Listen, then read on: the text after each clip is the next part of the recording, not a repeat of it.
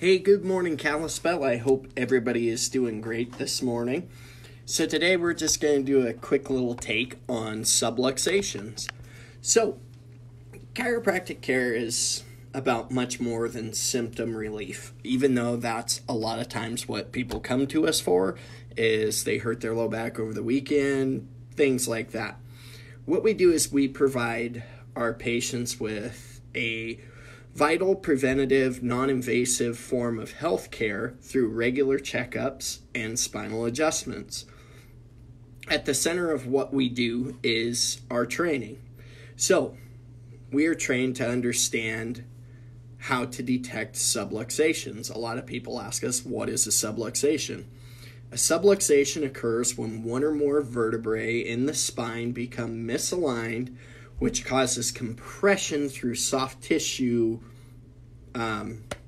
motion when the bone moves, or disc movement, which can happen, or IVF encroachment as well, which disturbs optimal nerve function.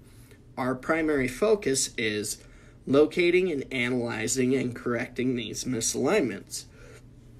For those people out there that love to shoot me messages and say that compression actually doesn't occur, I did a video on that a couple months ago. You can go back to it, look it up, or get on PubMed and check it out.